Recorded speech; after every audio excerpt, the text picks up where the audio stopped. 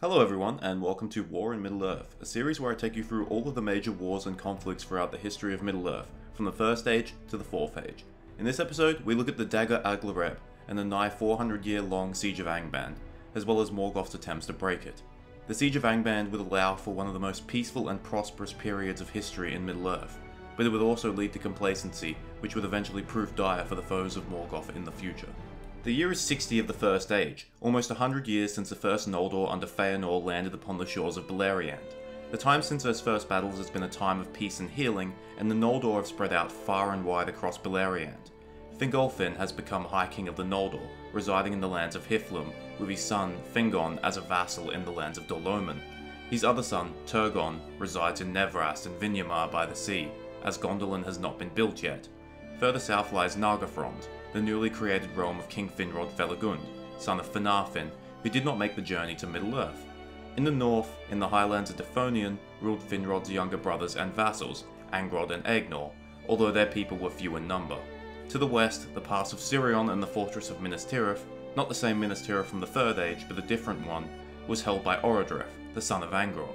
In the wide lands of eastern Beleriand ruled the sons of Feanor, Maedhros upon his hilltop fortress of Himring, whilst Maglor defended the lowlands known as Maglor's Gap.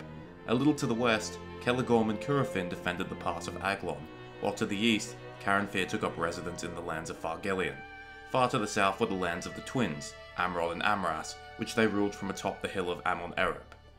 During these years, the Noldor had been building up their realms and forging alliances with the Sindar Elves, who had already lived in Beleriand, with the exception of King Fingol of Doriath, who intentionally distanced himself from the Noldor, especially the sons of Feanor.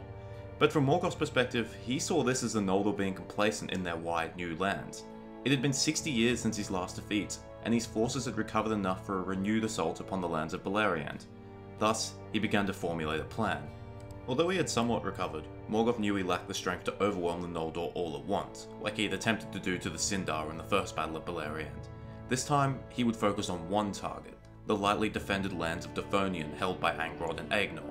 Before his main force departed from Angband, he would release a flood of smaller orc bands who were to penetrate the lands of Beleriand either by speed or stealth, in an attempt to create confusion and destruction behind the Noldor's lines. Once the distraction was achieved, his main force would cross the fields of Ardgallen and overrun Defonian, punching a hole in the Noldor's defences and creating a forward outpost for himself in future conflicts. The strength upon either side is largely unknown, but we can of course make estimates. Morgoth's main army likely numbered above 60,000, but was probably smaller than his armies that had fought against the Noldor and Sindar many years before. For the Elves, it's likely Angrod and Aegnor had no more than 5,000, as their people were small in number. Fingolfin's army likely numbered above 20,000, and Maedhros' army would probably be a bit smaller than that, but still likely above 15,000. I'm not going to count the other forces of the Noldor and Morgoth as they did not participate in the main battle. As usual, I want to point out that these numbers are not from Tolkien himself, and are just my guesses, so they're, of course, not canon. At Morgoth's signal, the Iron Mountain spewed fire, and his orc bands set forth, and as planned, many of them made it deep into eastern and western Beleriand. However, the distraction proved less effective than he hoped. The forces of Nargothrond, the Falas, and some of Feanor's sons were drawn into battle, but the main forces of Fingolfin and Maedhros were not. Meanwhile, Morgoth's main army set forth across the fields of Ardgallen and attacked Dorthonion, but the few yet valiant people of Angrod and Aegnor held the hills against them. At this moment, the armies of Fingolfin and Maedhros set forth from Hithlum and Himring.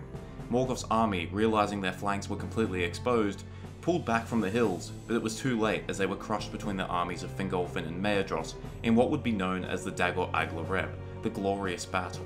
The Noldor's losses were few, yet the entirety of Morgoth's army was shattered, and the few survivors were slaughtered even before the gates of Angband itself. Morgoth's plan had been a complete disaster, and now his foes were at his very gates. Morgoth's armies were once again shattered, but his fortress of Angband was too strong for the Noldor to assault head-on. King Fingolfin was aware of this, but he also knew that Morgoth would attack Beleriand again and again unless something was done. Thus, the Siege of Angband started late in the year of 60 of the First Age.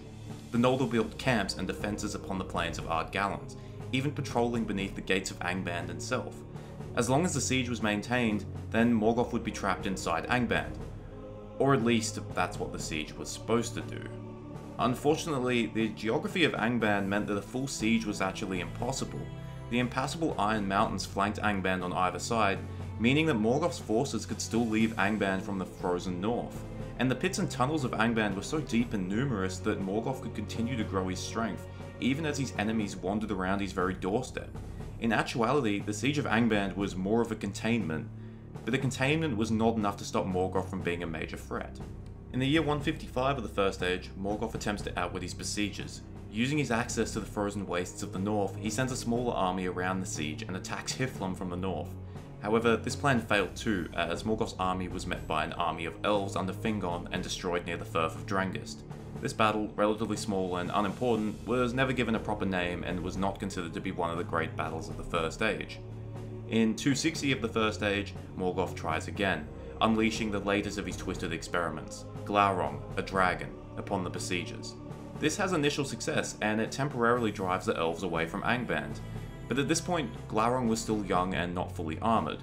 Elves on horseback, once again led by Fingon, use their mobility and speed to pepper Glaurung with arrows while staying out of his range, and eventually the dragon flees back into Angband. This would commence the start of the Long Peace, a period of time where Morgoth would not attempt to break the siege of Angband.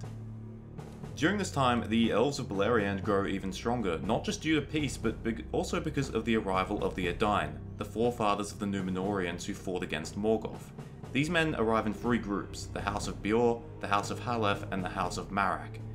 These men would mostly settle in Estelad to begin with, but would eventually spread out across Beleriand. The House of Beor would settle in Ladros and Dorthonion, the House of Halef would settle in the Forest of Brethil, and the House of Marak, later known as the House of Hador, would settle in Dorloman. With the arrival of the Edain, Fingolfin realised that perhaps now they had the strength to assault Angband, but this wasn't met with enthusiasm by most of his allies and people. After all, they had built strong, prosperous realms across Beleriand. An assault on Angband, even if it were successful, would result in huge casualties, and it would perhaps be better if Morgoth was simply left to rot inside Angband. However, unbeknownst to them, Morgoth was biding his time, slowly but surely recovering his strength. And when his time came, it would be with forces so overwhelming that the Siege of Angband would shatter and be swept away in a sudden flame. But that's a story for the next episode. I know this episode had a lot more world building than actual battle, but I will assure you that that's about to change. As for the Dagor Aglareb, it receives barely more than a paragraph in Tolkien's writings, as the battle was so one-sided that there wasn't really much to talk about. For Morgoth, it was his most crushing defeat inflicted on him by the Noldor, but it was a defeat that he would absolutely learn from. Thank you for watching, I hope you enjoyed it. I've had a lot of comments from people who want me to do an in-depth on the battles like Pelennor Fields, and I'd just like to say that this series will get there eventually. I've planned it out, and The War of the Ring alone will probably get 8 or 9 episodes dedicated to it. Until then, leave feedback, ask questions, be lovely to your fellow humans, and remember, if you're marching across a flat, open field, it's a good idea to protect your flanks.